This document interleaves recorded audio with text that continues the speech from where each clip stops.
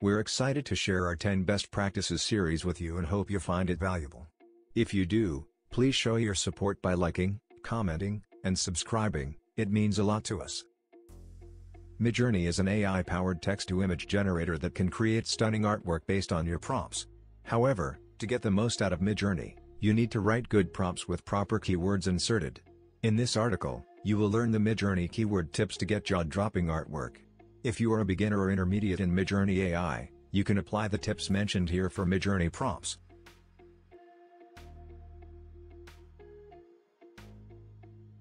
Use style keywords.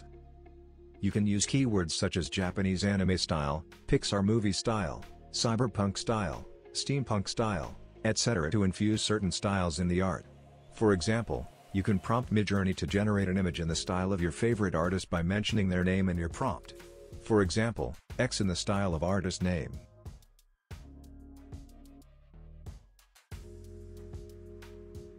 Be descriptive and specific. Being specific and descriptive in your prompts can make all the difference when it comes to generating high-quality artwork with Midjourney. Instead of simply describing a scene or object, try to include specific details and elements that you would like to see in the final image. For example, instead of just saying a beach, you could specify the time of day, the weather conditions, and the types of people and activities you would like to see on the beach.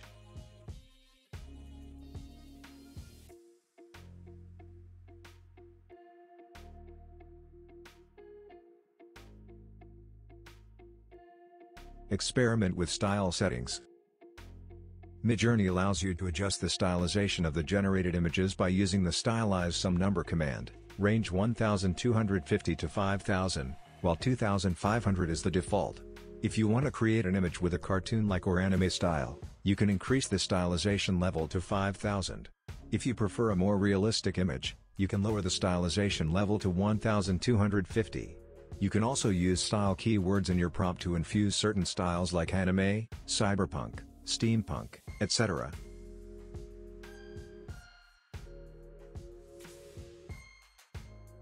Adjust the abstraction level. Midjourney allows you to control the level of abstraction in the images it generates. You can adjust the abstraction level by using the chaos some number command in your prompt.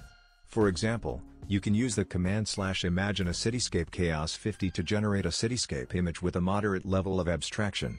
You can experiment with different levels of abstraction to find the perfect balance for your image.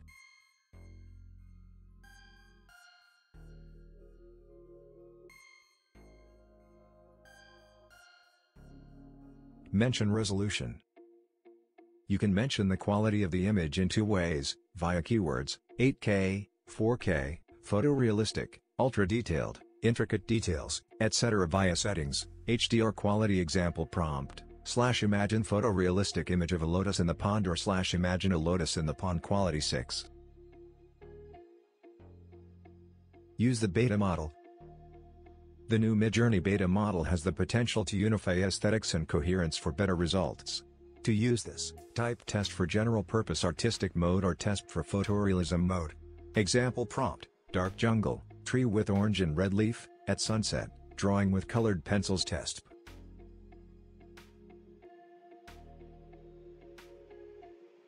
Use the creative feature. In case you are not satisfied with the image that Midjourney generated even after the upscale process, you can mention test creative at the end of your prompt. Example prompt, beautiful mixed-race woman struggling with her inner demons, the woman is grasped by dark stone monster, the monster is colossal and gloomy test creative.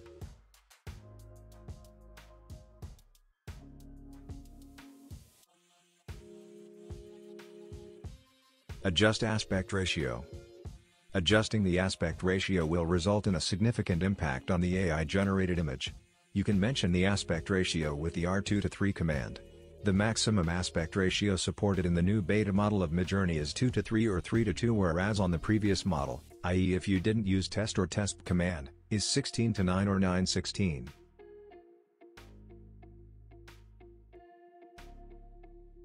Use the remaster feature. A feature called Remaster improves the coherency of the images that are made without the test or test feature. You can generate images with this feature for better detailing and coherency. To remaster previously created images, you need to use /showJobId command. you can get the job bit of a particular image in the gallery.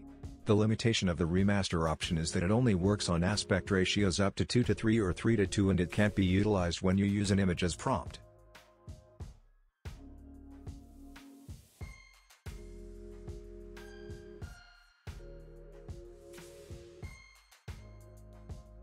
Use an image as a prompt. You can use the image as a prompt. To do so, you need to give the image URL. Example prompt, /imagine https://www.example.com/image.jpg. Using an image as a prompt is a powerful feature in Midjourney that allows you to use an existing image as a reference or inspiration for your generated image. This can be especially useful if you have a specific image in mind that you want to use as a starting point, or if you want to generate an image that is similar. By following these tips and experimenting with different keywords, you can greatly improve the results you get from Midjourney. Remember to always use good quality images as prompts and to use the appropriate keywords for the desired outcome. And don't forget to have fun with the process. Thanks for watching my video. If you enjoyed it, please give it a like and leave a comment below. Don't forget to hit the subscribe button to stay up to date with all of my future videos. Your support means a lot to me and I really appreciate it. Thank you and see you in the next one.